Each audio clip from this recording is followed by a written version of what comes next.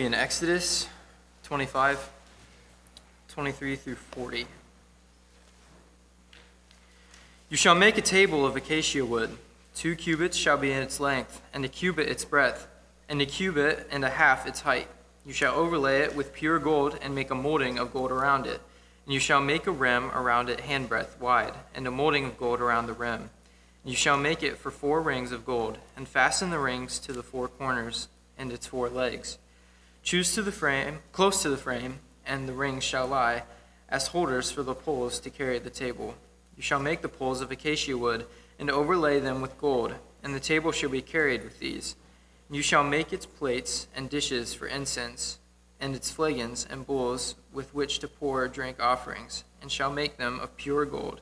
And you shall set the bread of the presence on the table before me regularly. You shall make a lampstand of pure gold. The lampstand shall be made of hammered work. Its base, its stem, its cups, its calyxes, and its flowers shall be made of one piece with it. And there shall be 6 branches going out of its sides, 3 branches of the lampstand out of one side of it, and 3 branches of the lampstand out of the other side of it. 3 cups made like almond blossoms, each with calyx and flower, and 1 branch, and 3 cups made with almond blossoms, each with calyx and flower. On the other branch, so for the 6 branches going out of the lampstand. And on the lampstand itself there shall be 4 cups made like almond blossoms, with their calyxes and flowers, and a calyx of one piece with it under each pair of the 6 branches, growing out from the lampstand. Their calyxes and their branches shall be one piece with it, the whole of it a single piece of hammered work of pure gold. You shall make 7 lamps for it, and the lamp shall be set up so as to give light on the space in front of it. Its tongs and their trays shall be of pure gold, shall be made with all of these utensils out of talent of pure gold, and see that you make them after the pattern for them, which is being shown you on the mountain.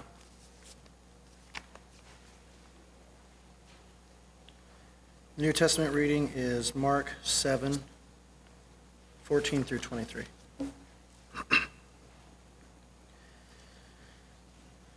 And he called the people to him again and said to them, Hear me, all of you, and understand. There is nothing outside a person that is in him can defile him, but the things that come out of a person are what defile him. And when he had entered the house and left the people, his disciples asked him about the parable. And he said to them, Then are you also without understanding? Do you not see that whatever goes into a person from outside cannot defile him, since it enters not his heart but his stomach and is expelled? Thus he declares all foods clean. And he said, What comes out of a person is what defiles him, for from within, out of the heart of man, came evil thoughts, sexual immorality, theft, murder, adultery, coveting, wickedness, deceit, sensuality, envy, slander, pride, foolishness. All these evil things come from within, and they defile a person.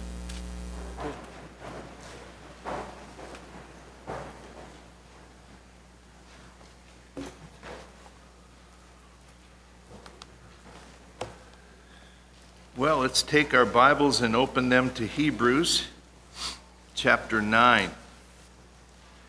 Hebrews chapter 9. Our text for this morning is verses 1 through 10. Hebrews 9, verses 1 through 10. You follow as I read. Now, even the first covenant had regulations for worship and an earthly place. Now, even the first covenant had regulations for worship and an earthly place of holiness. For a tent was prepared, the first section in which were the lampstand and the table and the bread of the presence. It is called the holy place. Behind the second curtain was a second section called the most holy place, having the golden altar of incense and the ark of the covenant covered on all sides with gold, in which was a golden urn holding the manna, and Aaron's staff that budded, and the tablets of the covenant. Above it were the cherubim of glory overshadowing the mercy seat. Of these things we cannot now speak in detail. These preparations having thus been made, the priests go regularly into the first section performing their ritual duties, but into the second only the high priest goes, and he but once a year, and not without taking blood, which he offers for himself and for the unintentional sins of the people. By this, the Holy Spirit indicates that the way into the holy places is not yet opened as long as that first tent is still standing, which is symbolic for the present age.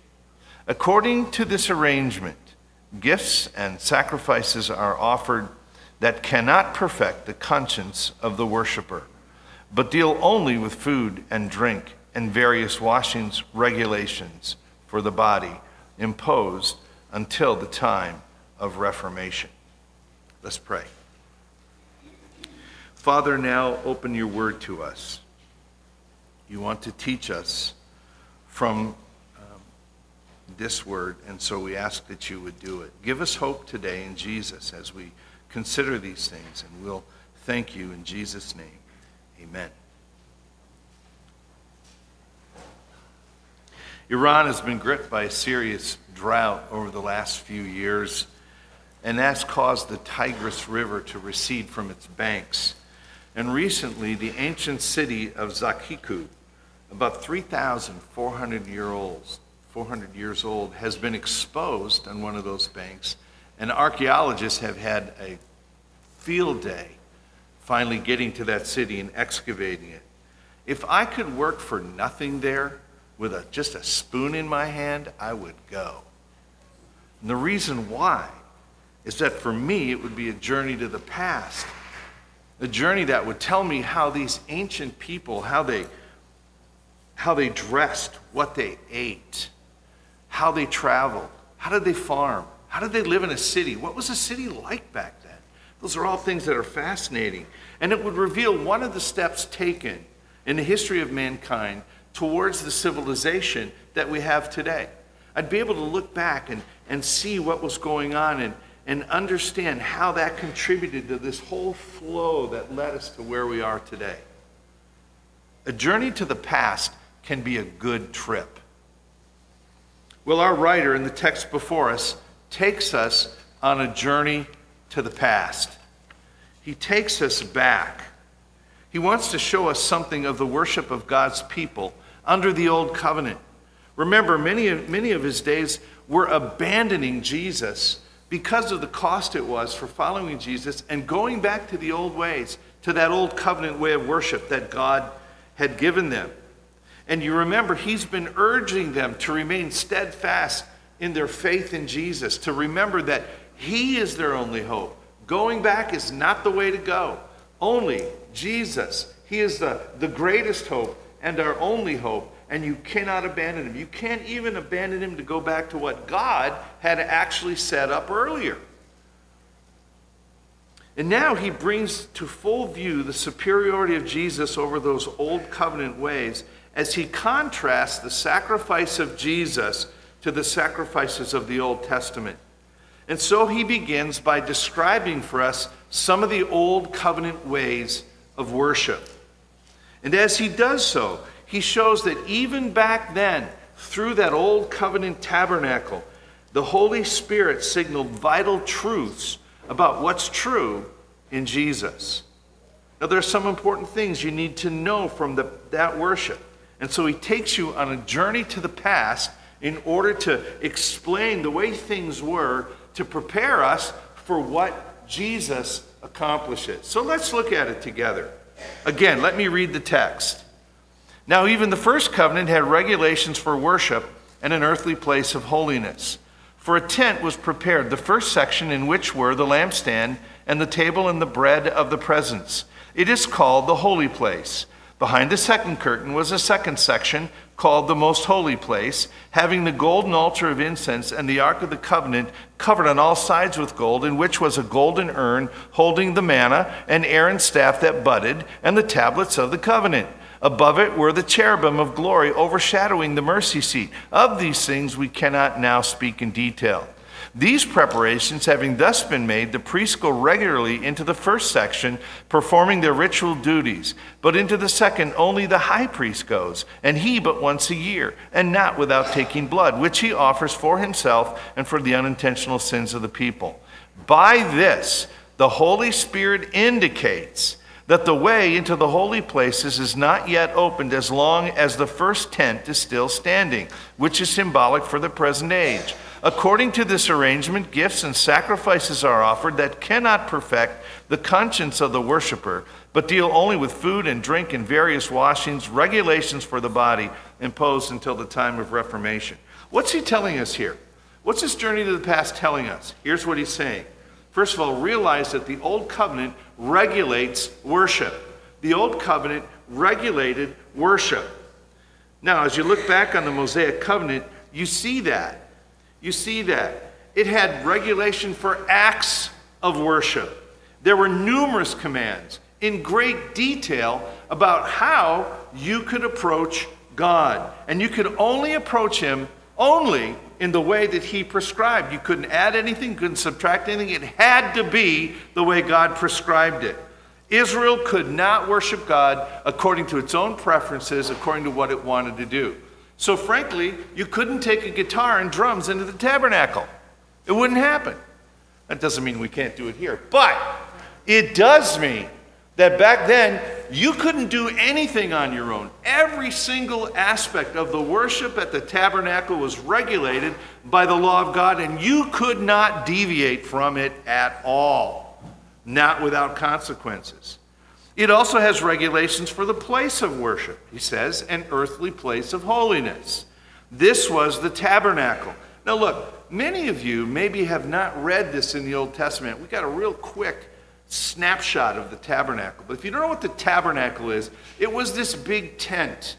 And you remember, Israel was moving all the time. They moved from Egypt to the Promised Land, and then they had to stay in the wilderness for 40 years. And as they moved from water place to water place, they had to take the place of worship with them.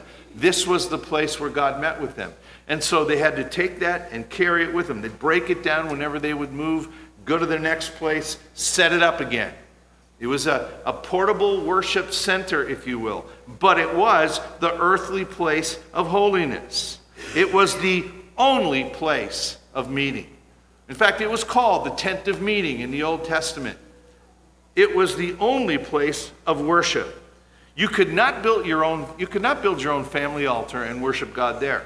You couldn't even get together with people in your neighborhood and establish a place of worship. You couldn't do that either. To meet with God, you had to go to the tabernacle. That's the only place you could go to worship God. He wouldn't accept your worship anywhere else. You had to go there. And the tabernacle had to be built according to exact specifications from God with no deviation at all.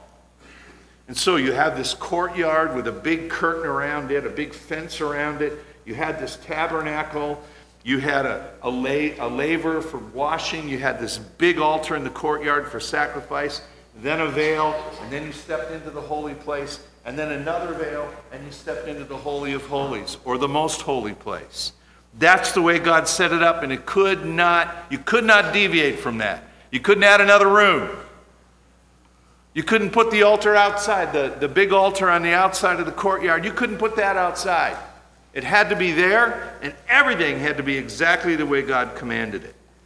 Now, the first thing he talks about is the place of worship. So you get to realize that the Old Covenant regulated the place of worship. Now, that tabernacle had 2 rooms, right? Had 2 rooms. The first section was called the holy place. The second, the most holy place, or the Holy of Holies. They were separated from one another by a heavy curtain. So here was the holy place, here was the Holy of Holies with a big curtain right here, separating the two. Now the holy place contains certain articles required by God and necessary for worship. You couldn't eliminate them, okay? So in the holy place was the lampstand, the bread of the presence, and the altar of incense. Those were in that holy place. Now, if you decided not to set up the altar of incense, God wouldn't accept your worship. It had to be there. They were required for the worship of God. The lampstand. What is that? You heard a description of it in the Old Testament reading. Did you all keep up with that? The blossoms and the branches and everything? Well, if you want a picture of it in your head, think menorah. It's the menorah. That's what it is. What we today call the menorah. We all know what that is. It's got 3 branches that come like that, and there's 7 lights because these are all lit, and the one in the middle is lit. And that's made out of gold. Has to be a certain way. It couldn't be 4 branches. It had to be exactly the way God said. And it was made of gold. It was made of gold. It stood on the south side of the room, directly across from the table. So assuming that the tabernacle is like this, let's just assume we're in the tabernacle right now. As you walk into the room, the lampstand would be here, the table of the presence would be on this side, and the altar of incense would be right here, right in front of that veil that separated you from the Holy of Holies. Now, the bread of the presence. So here's the lampstand, here's the bread of the presence. What is that? What's the bread of the presence? That was a table, again, covered with gold, upon which sat 12 loaves of bread, sprinkled with frankincense. It stood on that side of the room, on the north side, and those 12 loaves were all arranged a certain way. They were replaced every Sabbath day. Every Sabbath day, a fresh 12 loaves of bread would be put on that table. And then the altar of incense. Okay, that's placed on the west side, right there. Okay, we're in the tabernacle, right? So we're sitting in the holy place. Through those doors, imagine a curtain. There's the Holy of Holies. That altar of incense sat right there, right in front of that curtain. Now, you say, wait a minute, it says that it belongs to the Holy of Holies. Well, in this sense, it belongs to the Holy of Holies, even though it was in the holy place. In this way, it sat right in front of that curtain that divided the sections. But it was closely associated with the ark on the most holy, in the most holy place.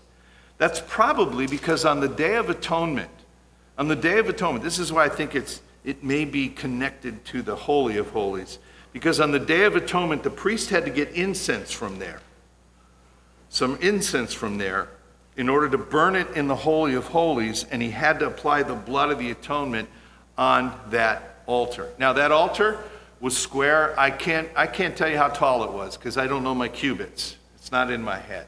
If you have NIV, I'm sure it tells you the exact measurements. It was square, right? It was square. It, too, was overlaid with gold. So you have a gold lampstand, you have a gold table, you have a gold altar of incense. Covered with gold, had 4 horns on each corner. All right? Had 4 horns on each corner.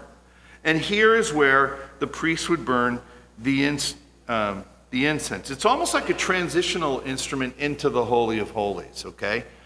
It's right there just before you go in, and the priest had to put blood on it and use the incense from it when he went into the Holy of Holies.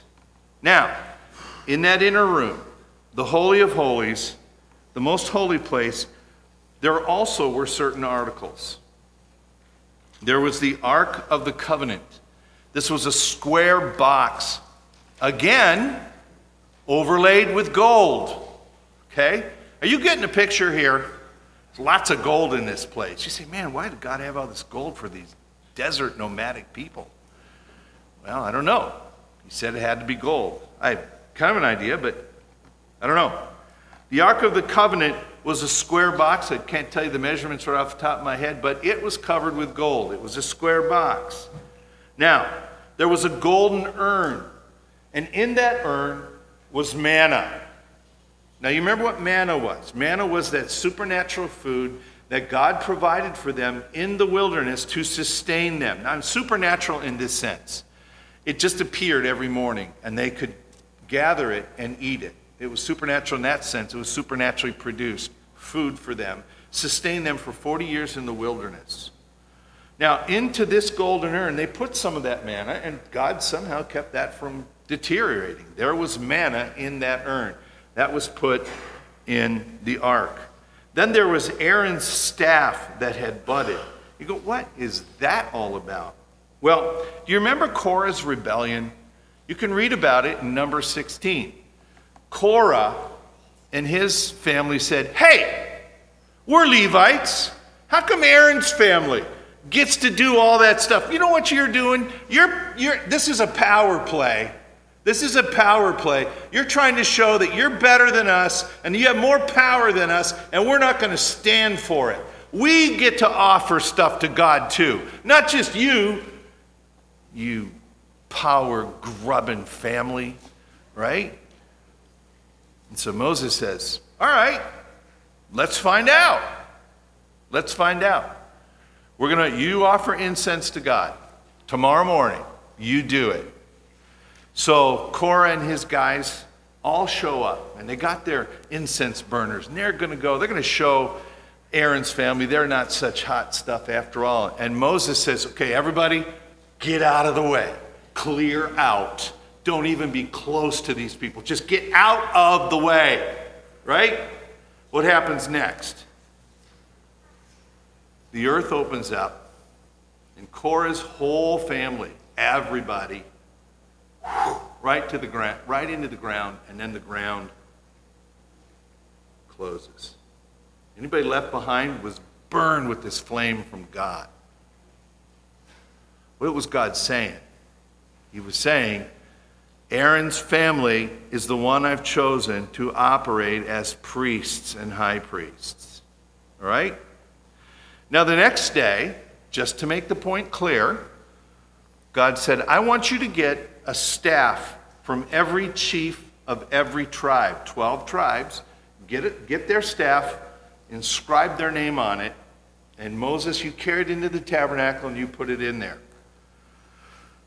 And I'm going to show who are the leaders here. So Moses did that. Next morning he got out, brought all those, can you imagine bringing all these walking sticks out? And there's one of them that has budded. Just a staff, just a dead piece of wood. Hey kids, you know my walking stick? A lot of you have seen my walking stick with that carve of that guy with the beard on the top of it. A lot of you have seen that. It's like bringing that out, and all of a sudden that old piece of wood is sprouting almond blossoms. And Aaron's rod was the one that had blossomed. So it became clear, look, this is the leading family when it comes to worship. And so that staff was put in there.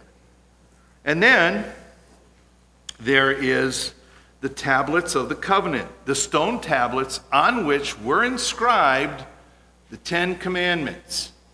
Those also were in the Ark of the Covenant. Now, so that's inside the box. What's on top of it? On top of it are these two gigantic cherubim. They're like replicas of angels. And they're hammered out of gold. Okay? They're hammered out of gold, and they're facing one another, and the tips of their wings are touching. Now, cherubim were the creatures who guarded the presence of God. So that's what they were doing at the Garden of Eden. Remember where God put angels there? They were there to guard the garden. And so they're like the guardians. And it's between them, those angel figures, between them, God would manifest his glory. This would be like his throne. And so if you can imagine, the tabernacle has this great cloud resting on it, right? The great cloud that led them resting on the tabernacle, saying, God's here. And then inside was the brilliance of his glory as it sat on the lid of that tabernacle between those angels. All right? And those angels were connected to the cover of the ark, also gold, hammered out of gold, and it was called the mercy seat. It was called the mercy seat. Now, he says to you, now I could give you a whole lot more details, but I'm not going to. Right? Notice what he says. Of these things we cannot now speak in detail. You say, Pastor, if he's not speaking in detail, why are you? That's because you don't know the basics, probably. All right? But there's more he could say. There's more he could elaborate on in terms of what do these things mean? What do these things mean? What did they mean back then? What do they mean now? He could have done that, but he says, I got to move on. And as we go through the scriptures, we find out later what those things are. We can see where they're fulfilled in the New Testament. But he says, right now I don't have time for that. I want to get down to business here. And the third thing he says is that you need to realize that the Old Covenant regulates the acts of worship, not just the place of worship, but the acts of worship. What goes on in there? Now, the first thing to notice is that the priests regularly, repeatedly perform their various duties in the holy place. Verse 6, these preparations having thus been made, all of that, all sitting there, everything done the way it should be, the priests then go regularly into that first section, into the holy place, performing their ritual duties. So, in other words, he's saying clearly, they repeatedly went into the holy place to do what they had to do. They had to tend to the lampstand every day to make sure the lights did not go out. The holy place was to have light in it all the time. They took care of the bread. They baked it. They replaced it on the Sabbath day. They arranged the loaves properly. Every day, 2 times a day, the priest had to burn incense on the altar of incense. So a priest had to go in morning, twilight, and he had to burn incense twice a day on the altar of incense. Now, also what's important is that whenever someone offered a sin offering in the courtyard, okay, so we're out in the courtyard now, and there's this great big bronze altar where people would bring their sacrifices. Now, the priests would offer sacrifices on that twice a day, morning and evening. And then they would also offer any sin offering that an Israelite would bring. If you go back, and I read this a little bit ago, you go back and you say, someone goes, oh no, I realize I've sinned against God. They bring a bullock, they bring it into the courtyard, the priest sacrifices it on that altar, and so he had to do that 2 times a day. And whenever someone did that, the priest had to go in and apply the blood from that sin offering to the horns of that altar of incense. So they got to burn incense twice a day. And no doubt every day they're coming in and putting blood on the horns from the sin offerings that the people have brought. What's the point? The point is this: the work of the priests were never done. And they had to be reduplicated every day. They had to do these things every day. All right? What about the worship in the Holy of Holies? Again, verse 7, notice what he says. Clearly, he's telling you something.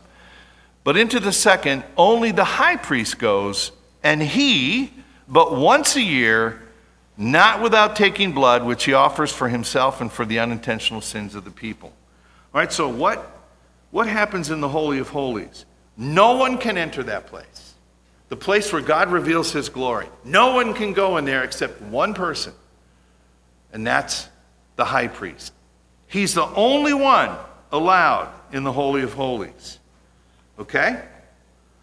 And the high priest could not go there whenever he wanted to.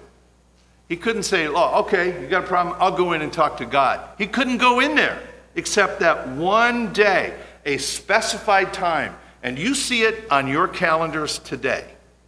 When you look at your calendar and you see the term Yom Kippur. Y'all see that on your calendars. It's always on that.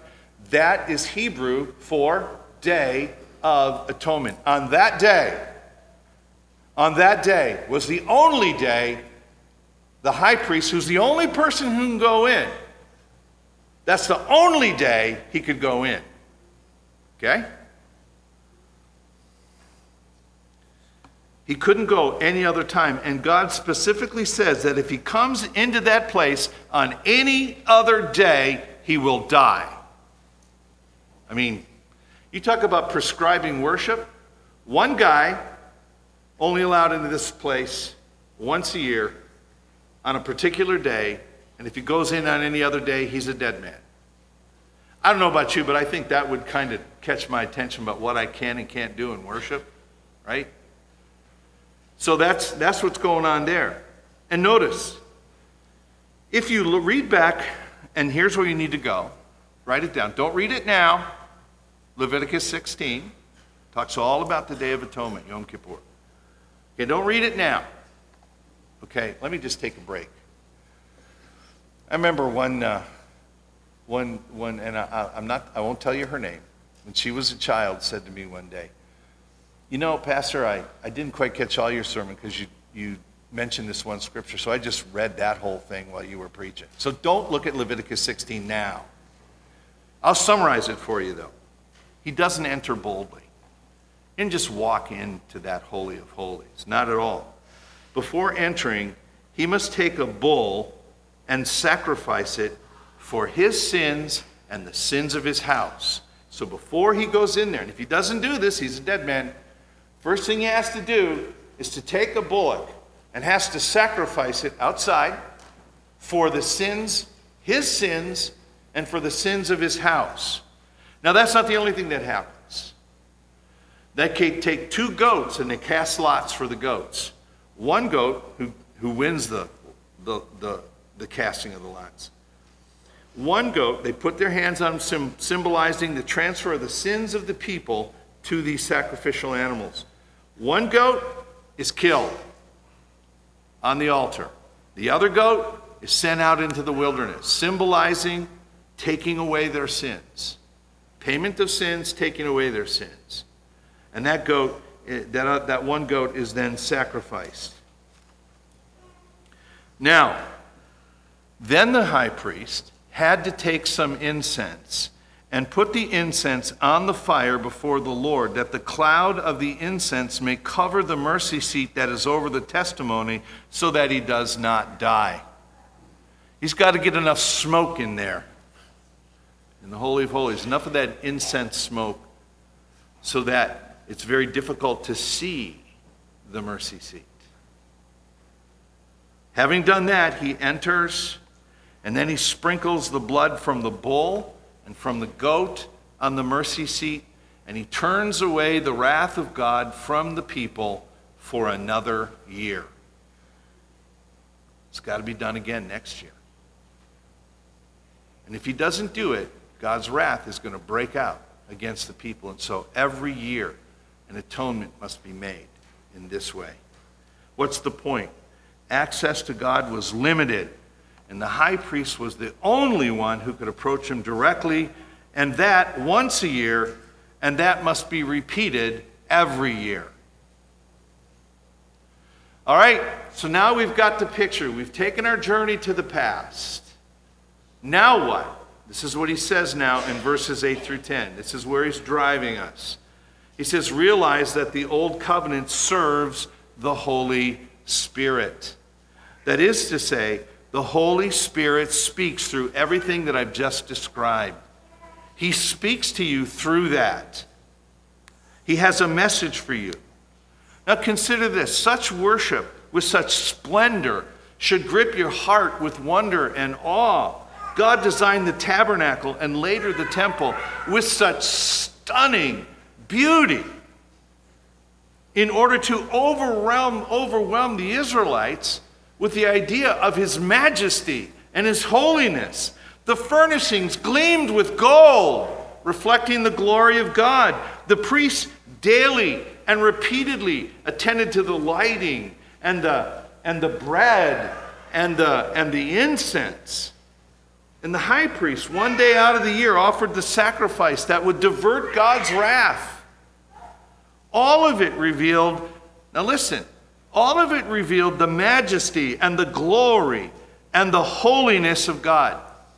Do you know what? I think it was last year, I read through the book of Leviticus. That's what I was reading for myself. I just read through the book of Leviticus. And you know, so many people say, oh yeah, it was fun reading the Bible until I got to Leviticus. Oh. And you got all these commandments. It was fascinating. I challenge you to read the book of Leviticus. It's amazing. And the voice that I hear from the book of Leviticus simply is this: man, you got to do all this stuff or you can't come to God, because God is so absolutely holy. that if you don't deal with the mold on the walls of your house, you cannot come to God. God has commandments for every single area of their life. There wasn't one area of their life that wasn't under the authority of the law of God. And it screams at you, I am so holy that I require these things before you even think of approaching me. And that through a high priest. It yells of the holiness of God.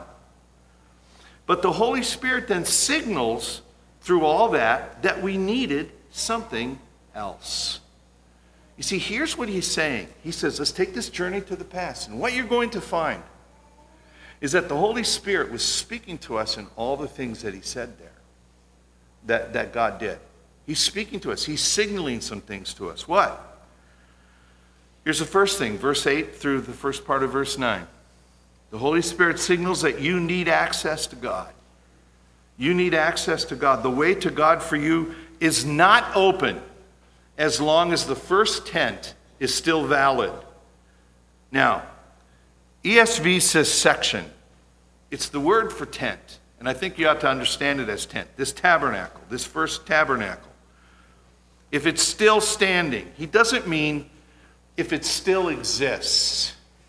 Because by the time he wrote this, the tabernacle was long gone. There was a temple, but the tabernacle was gone. What is he saying? He's not talking about existence because it's already gone. He's talking about the fact that you might think that that way of worship is still valid. If you think it's still valid, he's speaking to these people who are tempted to go back to the temple. He says, if you think that's valid, don't. It's no longer valid. And what does he say at the beginning of verse 9? All of this acts as symbols or illustrations for us who live in this present age.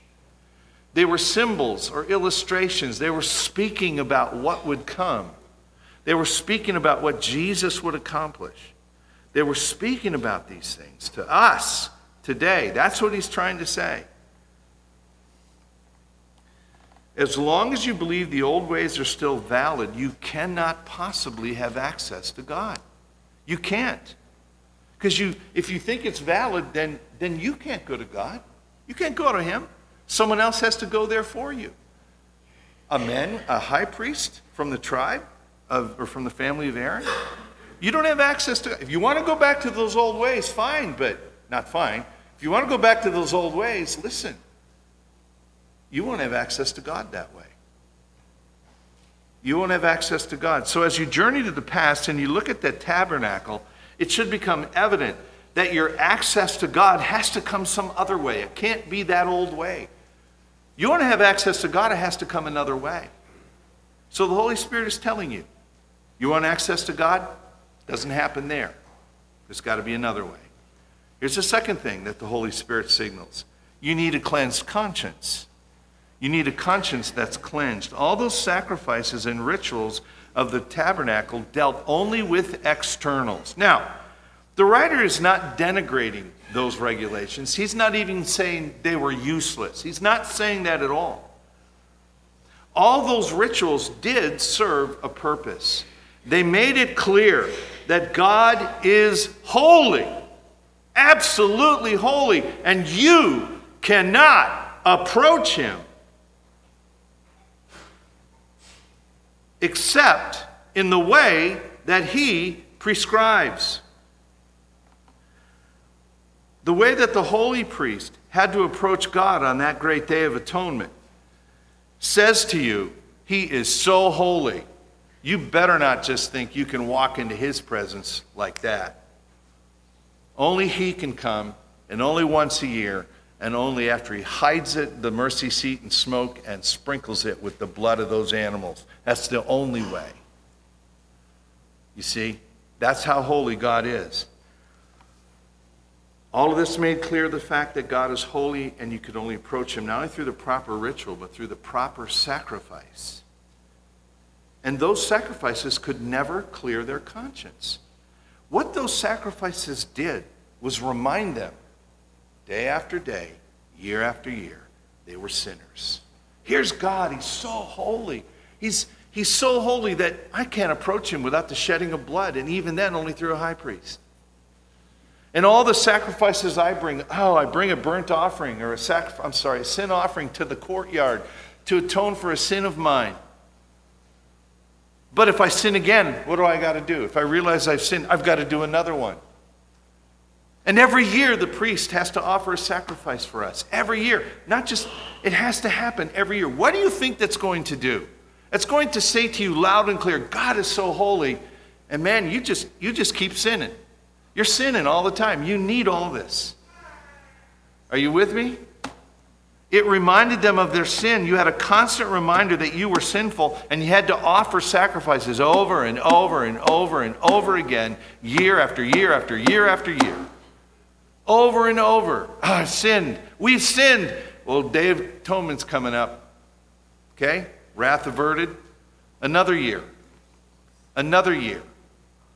It's going to say to you over and over and over again, you're a sinner, right? And so you journey to the past here and find out that you need something that could cleanse your conscience, not just remind you of sin. It ought to, the Holy Spirit says, that should tell you something. That should tell you something. That there must be something else that'll make it so that you can say, right? A sacrifice has been offered, and there's nothing ever again that will condemn me. That's what you need. A conscience that does not torment you with your sin, but says to you this, yeah, you're as bad as you think you are. In fact, you're probably worse. But a sacrifice has been made, and all your sins have been forgiven. That's what we needed. And then lastly, as you look at the end of verse 10, he says, all this was imposed until the time of Reformation. The Holy Spirit signals that something greater had to come.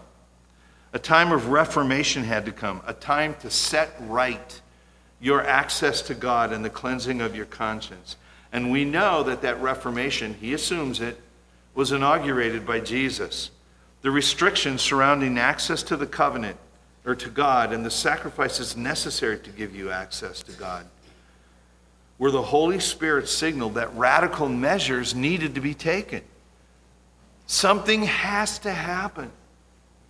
And so as you journey to the past, you can see that something radical has to happen.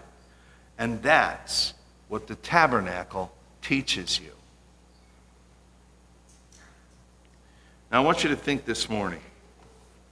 Do you find yourself constantly reminded of your sins? Do you want to talk to God about it? You want to talk to God about that and go to him whenever you want?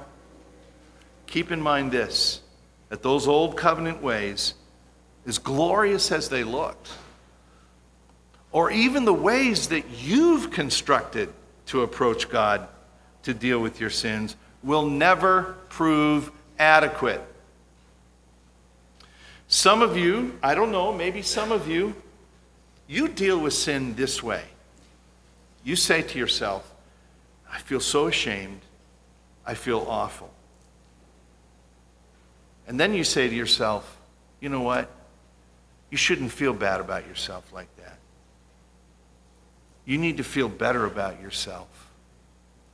You need to work at feeling better about yourself and saying, I'm not so bad. And you can always look at other people and say, I'm not as bad as them. And you can always say, well, what I've done, that's, as what most people say.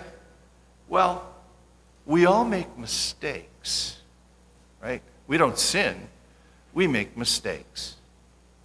Let me tell you what happens when you deal with your sin that way. You will harden your heart, and your conscience will be seared like a hot iron making a scar. And pretty soon,